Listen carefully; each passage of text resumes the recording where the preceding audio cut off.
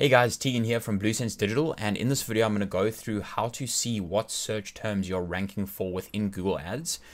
This is essential, especially in the early stages of an ad account, to see whether you're ranking for relevant search terms or not.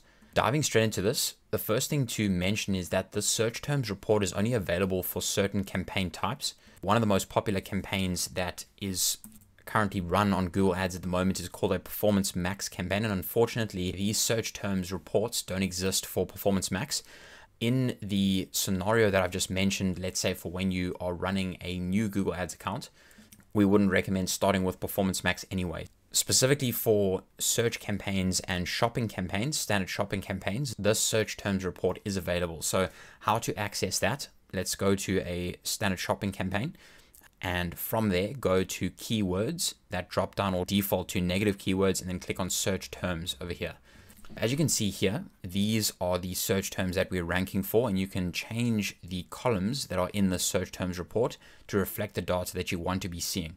For example, let's just say we wanted to see which search term had spent the most in this specific time period. And as you can see, it was the search term blood pressure monitor that had spent just under $350 out of that specific search term. Again, you can adjust the columns and the metrics that you want to be seeing using this columns breakdown over here. Then just as a little bonus tip, let's say for example, there were some keywords in here that we didn't want to be ranking for. You can just select that specific keyword and add that immediately as a negative keyword.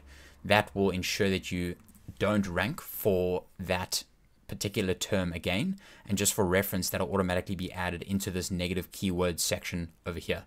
So another little quick video for you. Hopefully that was a help, and hope you got some value out of that.